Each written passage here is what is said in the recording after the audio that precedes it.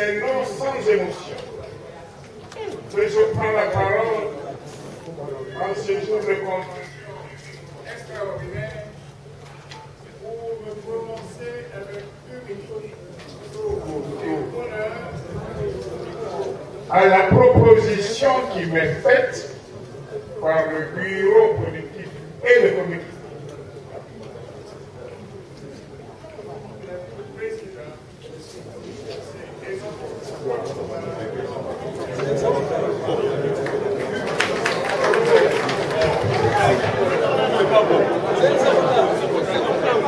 Vous comprendrez, chers amis,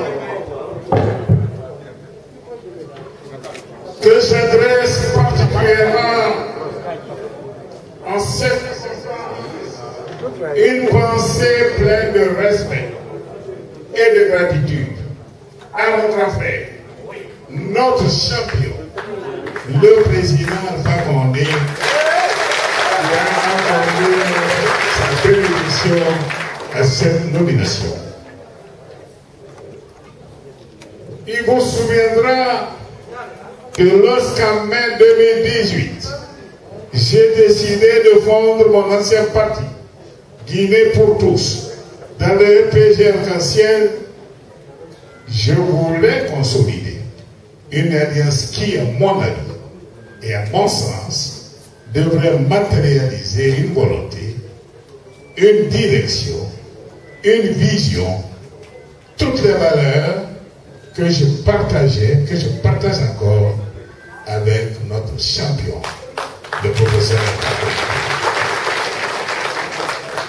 Oui, nous étions animés par une vision partagée de construire autrement ce pays. Cette vision qui refuse d'accepter qu'une société où les clivages communautaires l'emportent sur les diversités politiques soit une fatalité. Nous disons non. Cette vision qui refuse d'assumer que la politique guinéenne ne soit jamais autre chose qu'un amalgame d'intérêts égoïstes, de perspectives à court terme et de repli identitaire. Nous disons non. Cette vision qui exige que les leaders que nous sommes dépassent leur ambition individuelle au profit d'un projet de société qui se veut inclusif et rassembleur. Un projet à même de souder notre peuple. Un projet à même de garantir et de faire prospérer l'unité nationale. Aujourd'hui, le président Alpha Condé et le RPG Arc-En-Ciel me démontrent à moi et à travers nos concitoyens ainsi qu'aux observateurs que cette façon de rassembler et de faire la politique est possible. Oui, elle est possible et elle a un nom, le rassemblement du peuple de Guinée. C'est précisément parce que le RPG Arc-En-Ciel a su s'affranchir de cette humeur destructrice que nous nous retrouvons aujourd'hui dans une convention qui, nous le pensons, marquera l'histoire de notre parti et au-delà de notre parti, l'histoire de notre chère patrie. Merci encore une fois, professeur Alpha Condé, d'avoir été encore une fois en avance sur ton époque. Chers camarades, nous nous réunissons dans un contexte particulier. Les vicissitudes dans la vie des peuples peuvent conduire souvent à des situations inattendues, aux conséquences multiples et imprévisibles.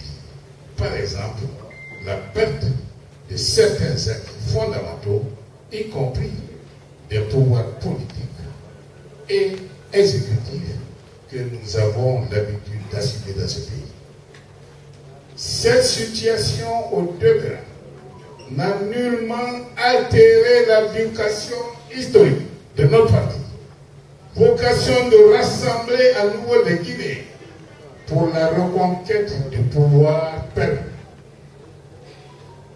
Vos présences individuelles et collectives et votre engagement militant en si grand nombre sont pour nous l'expression de votre motivation et de votre détermination à arriver à cet objectif ultime.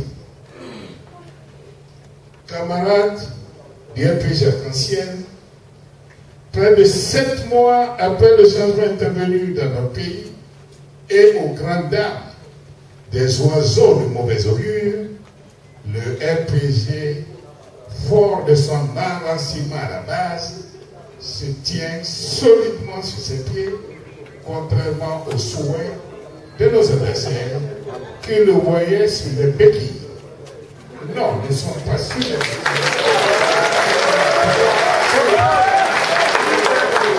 La raison fondamentale de cette solidité politique tient au fait que nous sommes un parti dont les militants sont habités dès les premières heures du combat politique par différentes cultures et valeurs ancestrales, au nombre desquelles figure la culture de la liberté d'expression, la culture du dialogue, la culture de l'acceptation de l'autre, la culture de la patience et la culture de la persévérance, voie qui nous a été tracée par notre père fondateur. La vie du parti, vous en conviendrez avec moi, chers camarades, n'a toujours pas été un fleuve tranquille. Nous avons connu des crises internes qui parfois ont brisé l'adversité entre nous.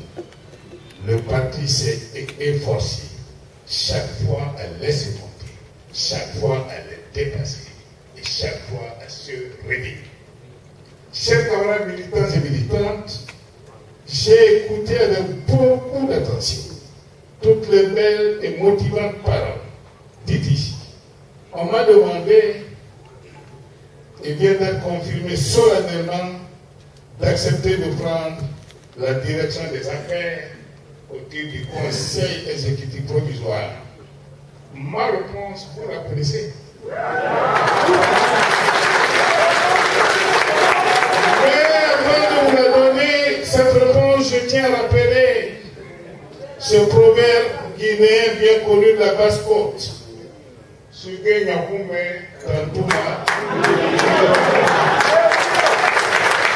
voudrais remercier du fond du cœur notre leader, père fondateur de notre grand parti, pour l'incommensurable confiance placée à ma modeste personne.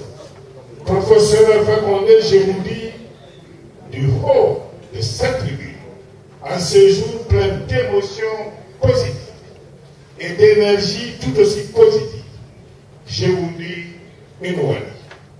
On garde, évitez, renouvelez, car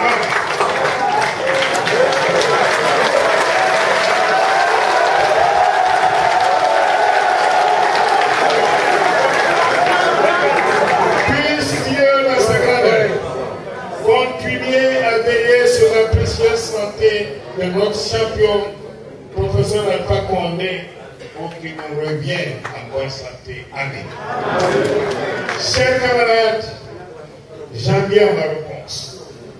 Elle est claire et nette. Et ne souffrait d'aucune hésitation, d'aucune ambiguïté. Oui, j'accepte.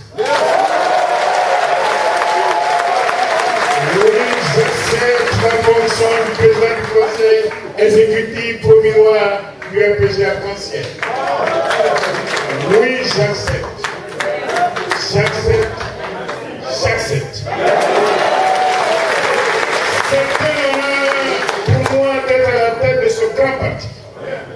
Et ce, quel que soit le temps que j'y passerai, et quelles que soient les missions que vous me confierez, que j'aurai à y accomplir, je me sentirai toujours honoré de la confiance des militaires.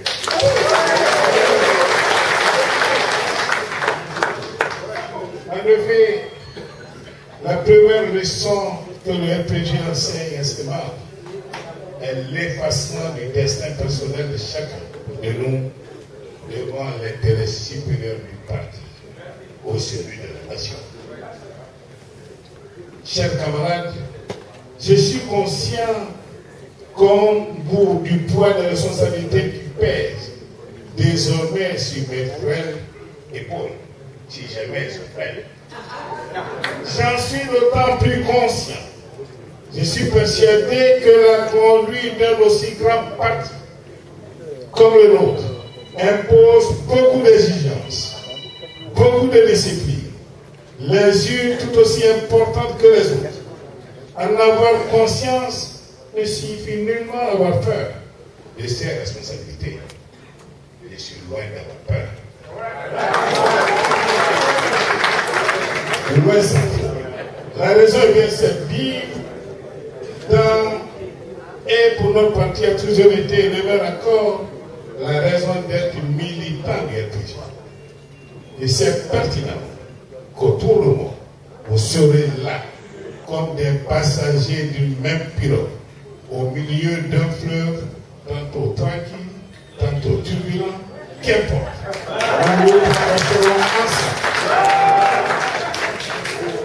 la main dans la main, dans une ferveur méditante qui est propre au RPG. Avec les uns et les autres, dans un rassemblement compact, nous irons toujours de l'avant. Chers camarades, mesdames, messieurs les invités, je voudrais évoquer quelques défis qui nous interpellent et qui, par ailleurs, ont été soulignés dans la feuille de route que le bureau politique, le représentant du bureau politique a esquissé il y a un moment. Nous devons en premier lieu conserver à notre parti son caractère national, c'est essentiel. C'est son avantage comparatif par rapport aux autres partis dans ce pays. Le RPG Arc-En-Ciel demeure à 9 pays. Le seul parti en Guinée qui a mesure de se prévaloir de ce caractère véritablement national. Notre parti est le plus présent dans tous les coins et recoins de notre pays. Nous devons rassembler toutes les Guinéennes et Guinéens autour des idéaux nobles de paix et de l'unité nationale, de solidarité et des objectifs de développement visant à éradiquer la pauvreté dans notre pays. Nous devons pouvoir adapter au nouveau contexte l'organisation et le fonctionnement du parti afin de garantir son caractère intemporel. La première de nos responsabilités est l'unité du parti. C'est sorte de dirigeants que nous sommes à faire preuve de tolérance pour que toutes les sensibilités compatibles avec la ligne du parti soient prises en compte. Je suis convaincu que seul un débat interne, inclusif, franc et sans ambages, permet de féconder les idées portées par chacune des composantes du RPG Arc-En-Ciel, particulièrement les jeunes et les femmes. Merci. Nous venons d'envoyer à cet égard un signal plus que symbolique vers ces deux composantes stratégiques de notre formation, à leur ménagement des places de choix en quantité et en qualité dans le conseil exécutif provisoire sur le point d'être mis en place. J'invite tous les responsables à tous les niveaux à s'engager sur la voie du renouveau du parti, à son renforcement et à sa pérennisation. Je souhaite mettre un point d'honneur personnel à ce que notre grand parti s'ouvre à tous ceux qui souscrivent à son projet de société et adhèrent aux valeurs républicaines que nous portons. Le RPG Arc-En-Ciel sera toujours prêt à composer avec ceux qui, respectueux de sa vocation de rassemblement, recherchent les voies et moyens pour corriger les erreurs du passé et fixer le cap d'une paix durable et d'un développement socio-économique harmonieux de la Guinée pendant et après la transition en cours. Je félicite d'ores et déjà ceux qui, avec moi, ou par des initiatives personnelles, entreprennent des démarches de conciliation vers nos frères et sœurs qui attendent encore que leurs préoccupations soient prises en compte, en tout état de cause. Permettez que ma première grande décision soit de demander au bureau exécutif provisoire d'organiser des assises à la base, afin qu'en concertation avec les militants, nous tirions toutes les leçons des 10 années passées de notre gouvernance, aussi bien à la tête de l'État qu'au sein du parti. C'est essentiel si nous voulons corriger les... Chers camarades, militants et militantes, j'ai évoqué le contexte particulier dans lequel se déroule cette convention et qui, à bien des égards, motive les dernières grandes décisions prises par le parti. Le RPG Arc-En-Ciel est un parti responsable. Nous avons eu le privilège d'avoir le plus illustre des nôtres, accompagné de plusieurs de nos cadres, comme moi, à la tête de l'État. Nous connaissons mieux que personne l'importance de la paix sociale pour prendre le risque de la menacer de quelque manière que ce soit et pour quelque raison que ce soit. C'est pourquoi je félicite l'ensemble de nos structures pour les appels au calme et la posture citoyenne observée depuis le 5 septembre dernier. Cette posture devra être poursuivie, devra être observée. En prenant connaissance de la feuille de route du Conseil exécutif provisoire qui vous a été proposé au cours de cette journée et en préparant sa mise en œuvre, je vous demande de prendre systématiquement en compte l'intérêt supérieur de la nation pour chaque action que vous aurez à mener. Que Dieu nous préserve de tout acte qui compromettrait l'unité nationale ou la quiétude sociale. C'est pour cela que nous disons solennellement au CNRD que nous sommes dans un état d'esprit constructif pour accompagner la transition en cours. Je réaffirme la détermination du RPG de contribuer à la réussite de cette transition dans la paix et dans un esprit de concertation. Je lance un appel précis au CNRD pour la mise en place d'un cadre formel de discussion des questions concrètes relatives au retour à l'ordre constitutionnel de notre pays. Ces questions ne sont pas nombreuses. Les plus essentielles portent sur la rélecture de la Constitution de la République. La mise en place d'une commission électorale consensuelle. La mise en place ou la confection d'un fichier électoral tout aussi consensuel. Et enfin, un calendrier électoral. J'en appelle au dialogue politique sur ces sujets spécifiques. Chers camarades, gérer les défis qui se posent à nous dans le nouveau contexte que nous vivons exigera de nous courage et abnégation. Tout pouvoir, toute organisation humaine est perfectible. Notre parti a commis des erreurs, voire des fautes. Nous devons de les assumer et nous engager résolument, efficacement, patiemment dans la voie d'une correction, tant au niveau individuel que collectif. Dans cette voie de correction, nous y allons avec des acquis. Nous y allons avec la confiance que nous avons de nos forces. Nous y allons avec la foi à notre destin. Nous y allons avec l'humilité des leçons apprises d'une gestion parfois difficile. Chers camarades, militantes et militants, j'arrive à la fin de mon propos. Et je veux vous dire, nous avons besoin de vous. Vous êtes notre force.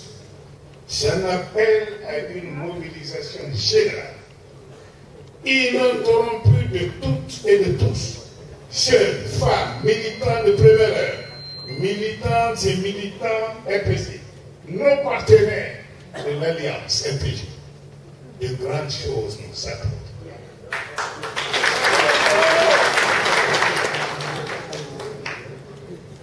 Et maintenant, avant de nous séparer, et dans l'attente de nous retrouver bientôt au siège pour rendre hommage à nos militants, et dans l'attente de retourner dans nos villes et villages, prochainement, j'engage chaque militante et chaque militant à prier pour la santé et la liberté totale de notre champion, notre père fondateur, professeur Alpha Condé.